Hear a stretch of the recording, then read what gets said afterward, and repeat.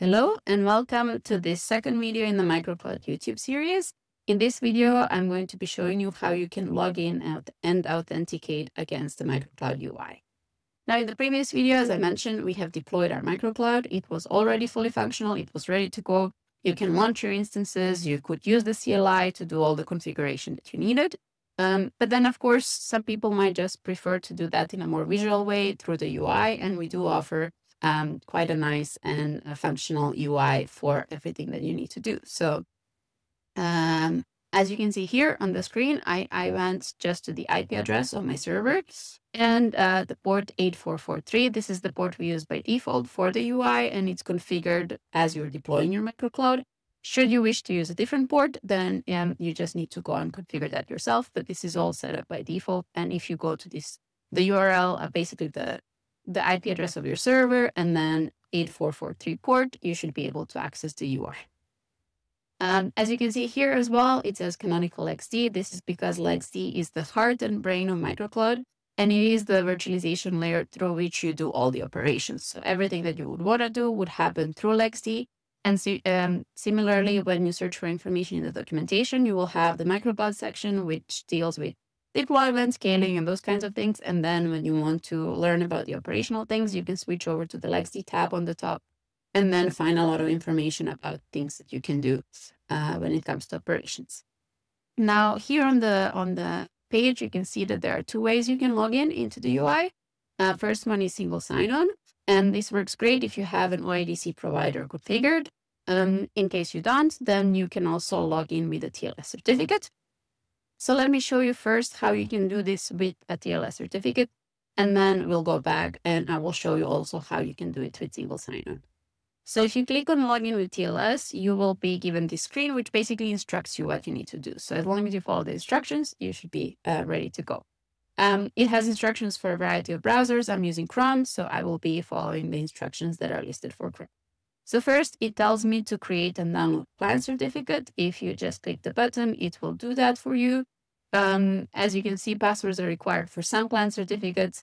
In this case, it's not, so I'm going to skip that and just generate and download the certificates. Once that is done, you will get a little tick sign. You can go to the Chrome and Certificate Manager URL, which will be the place where you can import your certificates. So if you go to your certificates, you will have this button called Import, and then you can find the file that you just downloaded, select. There was no password, so you can just click OK. And that should be ready. So if we go back here, you will see that the certificate is being recognized by the browser. Now it tells you that it's already present, which means that that step is done, and you can now skip to step 2.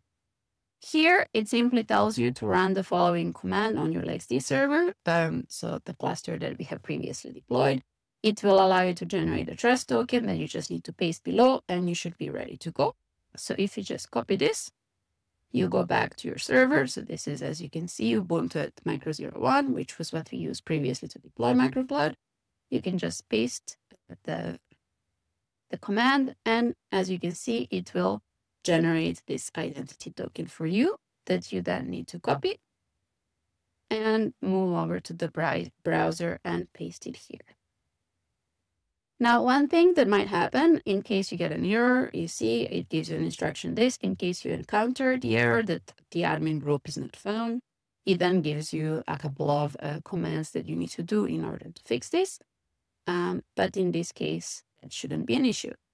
And now you can see we are logged in. The UI now says MicroCloud. Simply we thought it might be less confusing for some people when they accessed.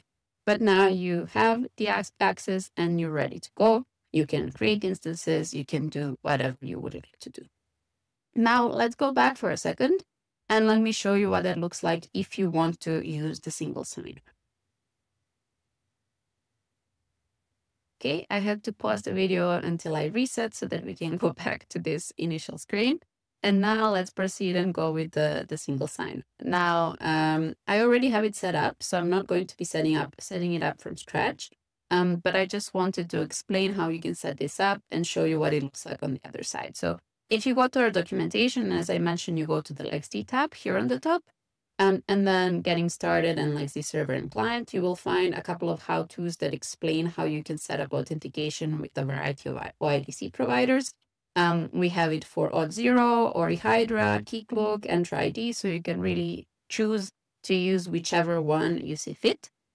In this case, I will be using Auth0, and then in each of these how-to pages, it basically explains step by step the process that you need to do in order to basically configure this as your OIDC provider. So it tells you a couple of things that you need to do over on the Auth0 application side, and I'll show it to you in a second. And then once you set that up, it tells you what you need to do on the LXD side in order to connect to. So for example, when it comes to Auth0, this is my test application that I was using.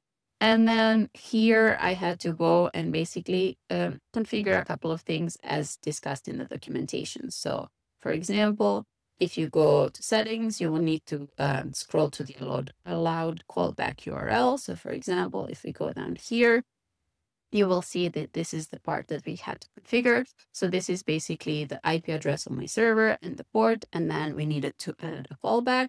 Similarly, when we go to the bottom, there were a couple of things that we had to do in advanced settings, namely, if we go to the current types, we had to, until I remembered, we had to click on this device code in order for it to be configured. But in general, as long as you follow the instructions in the documentation and just go step by step, it will be easy to configure.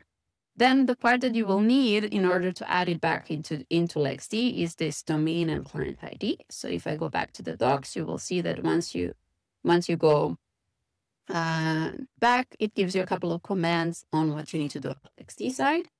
So you need a domain field, you need a client ID field, and finally you need to get the API audience value and then use that as well.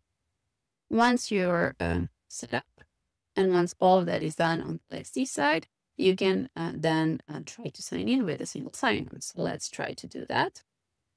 Now, as you can see, since I have it configured already, it will give me this single sign-on URL. So I will be doing that with my email address.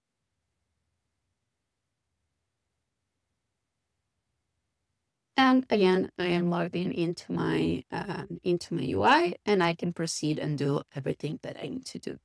Now, as you can see here, once you log in with a single sign-on, you can easily log out if needed, and you can map out a lot of other things that we will show in a different video. But if I log out now, and if I go back and choose to log in with single sign-on, you will see that I don't need to put my credentials again, but it remembers it, and you can easily log in and out. Now, this was all for this video. It was meant to be just a short one to show you how you can get started with logging in into the UI, and follow us for more videos that will show you some other useful things that you can do with your MicroCloud. Thank you for watching, and see you in the next one.